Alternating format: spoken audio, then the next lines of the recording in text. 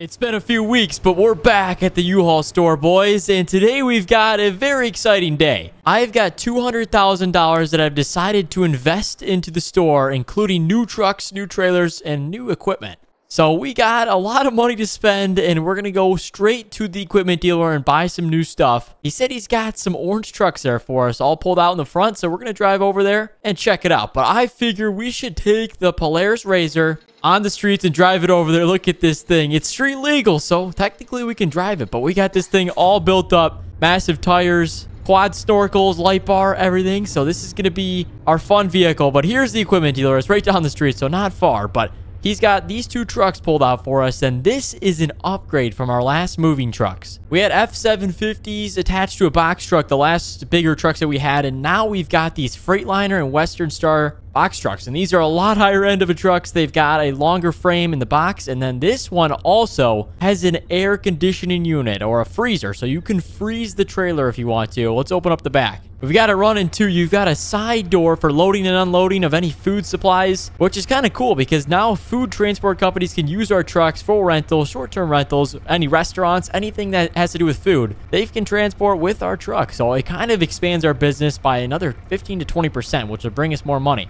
So these are pretty cool. We're going to go ahead and drive it. We're going to take a little test drive in this thing. There we go. Turn the lights. We got a lot of cool lights around the back and the side too. Running lights. You got to have those on this truck since it's classified as an oversized vehicle. It's pretty wide in the lane. You can see it takes up almost the entire lane. First thing we got to do, though, is fill this truck up with some diesel because they did not fill it up. When you buy new vehicles, usually they do, but this truck, we got it at a deal. So we're going to fill it up with diesel, and then we're going to be renting this thing out today. So hopefully we get a customer, but let's fill up this tank, and then, well, this should reach. It's a pretty long one. Oh, no. I'm just short. Oh, we almost be able to fill up both tanks at once. Whatever. All right, I'm going to fill this one up, and then we're going to take it on back to the shop. And we also had two new trailers. I didn't look at those yet, but we'll show you those when we get back to the equipment dealer. All right, boys, we're on the move again, back to the shop. It was a pretty cool fill up. It wasn't too costly. It was like $85. I thought it was going to be hurting our bank account, but it was not. So that's actually not bad for a double tank Freightliner. So very cool. We're going to get this back to the shop. Listed online for rent. I think we're going to rent for $95 per hour. And the reason this one's $95 is because it's got that air conditioning unit. So whenever we have a problem with it, like it breaks, it's going to cost a lot of money to purchase a new one or repair it because those things are not cheap. It's an insulated box truck, but we're going to back this one in the spot. So we don't have enough space here to put this on the lift. The lift is not classified to hold that big of a vehicle, but well, maybe. It would probably be pretty tight. Well, let's see. We're going to unload the F450. We got to use this to tow the trailers on back anyhow. So we'll park it there. I want to see if this thing fits on the lift. I would be surprised if it does. Yeah, there's not a chance, but the back wheels are kind of closer. So it's not like the whole frame of the truck is the entire length of it. So it could work. All right, I think we might look good on the width. So let's back this thing in. Oh, we're good on the width. Okay, that's perfect. No way. It actually fits. Oh my gosh, that's so cool. Well, all right, let's go ahead and raise it up, see what it looks like in the air. There we go. We're raising it up. Oh, that looks sweet. So we can put it on the top layer of the truck vending machine, but obviously you can't put it in this one because of the ceiling height and obviously the length. You can't go underground with the truck, but up top, we could do that. It can handle the weight capacity, no issue. There it is all the way up in the air now on the third level. That looks sweet. It's still running too. Oh my gosh, I forgot to turn it off. And we'll let it idle up a little bit. We got diesel to burn, but we're in the F450 now. We're going to go head over and grab one of the trailers. Okay, they're dual axles, so that's nice. So that'd be a little bit heavier duty for any weight. And it is actually got these wood blocks on it because it is rolling on its own if it's got nothing to block it. But it's a pretty cool trailer. It's a good size. A little bit smaller than the ones that we're currently renting out because we don't rent those out as much as you guys think. So that's why we decided to get some cheaper ones. These one will be about $20 an hour, which for nowadays, that's a steal for renting a dual axle trailer.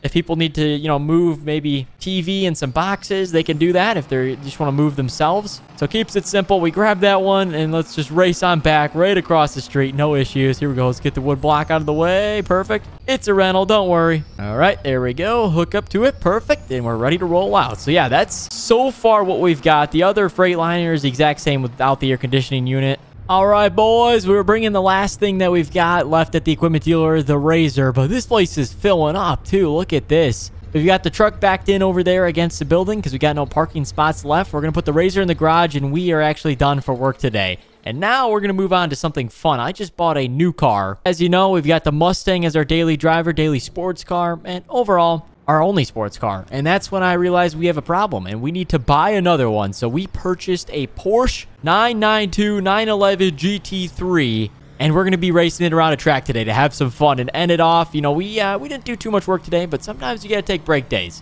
And that's one of those days. So we're going to be heading over to the dealership, M3, as you know.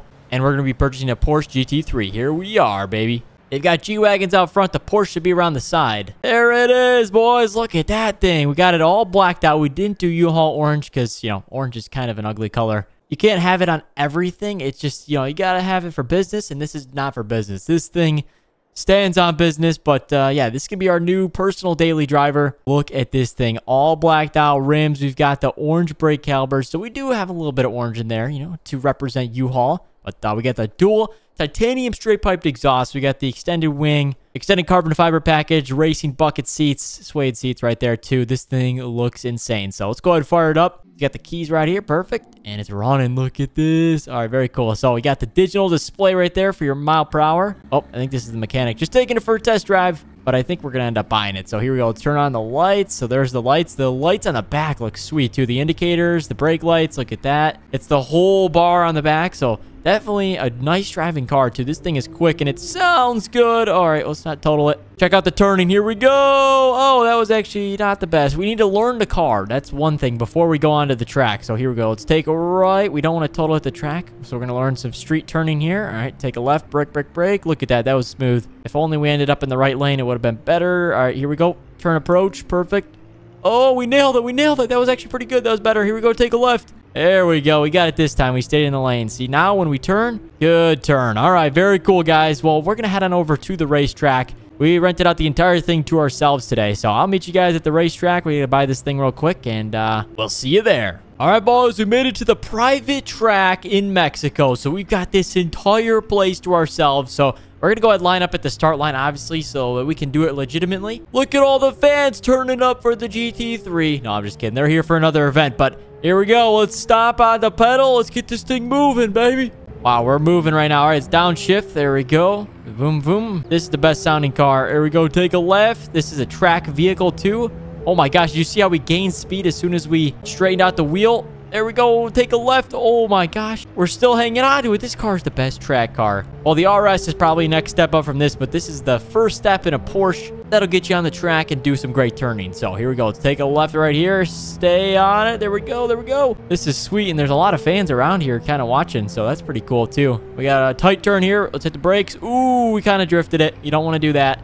I think we need to learn to brake faster, and then that way we'll do some better turns here. But all right, there we go. Crank it. Oh my gosh, I love when we straighten this thing out, and then it just goes insanely fast. Here's an interior view. You kind of sit a little bit lower in this car, so it's got the bucket seats, so you feel locked in when you're driving. You don't feel like you're going to fly out. So you got the racing seat belt. There we go. Brake, brake, brake. Oh, okay. We spun out. Yeah, that wasn't good. We burned some rubber up on that one, but it's okay. The track car is able to handle it. So, all right, here we go. Let's try and hit 100 miles an hour and then hit a turn. I don't think that's going to be possible, but I want to hit a turn successfully with 100 mile per hour speed. That'd be pretty sweet. If you guys like us coming out to the racetrack and you want to see more episodes, maybe another Rich Guys Racing episode, make sure you hit the like button down below and also subscribe if you haven't yet. Here we go. We're spinning up speed. 140. Oh my gosh, we are flying. All right, here we go. We got a turn coming up. All right, maybe brake a little bit. 100 mile an hour. Okay, that was a 100 mile per hour turn. We're still hanging on to it. 96, 98. There we go. 100. All right, boys. Pretty good at racing. I think we could maybe bet some money and win. There we go. Straight away, boys. This is where we get our max speed. So let's go back into first-person view. See what we can get. We're doing 130. Still got another quarter mile. All right, 150. Come on, we get 180 before we hit that turn up there. All right, 180. Here we go. We're 190. Come on, 200, 200, 200, 200. Brake, brake, brake, brake, brake. Oh, we hit 200. No, I think it's like 199. Oh, that was so close. I didn't see 200 on the dash, but we'll try on the next go around. So I'll meet you guys at the next straightaway. All right, we're back at that same straightaway. We went around the racetrack, and now we're going to go ahead and try and hit 200 miles per hour. We attempted it last time, but now we gained more speed. There we go, kicking into the third gear. Okay, downshift. There we go. Perfect. Fourth gear. Fifth gear, boys. Here we go. We got the turn. All right, after the turn, we're doing 90 miles an hour. This is the straightest point on the entire racetrack. All right, 120. That's good. That was faster than last lap.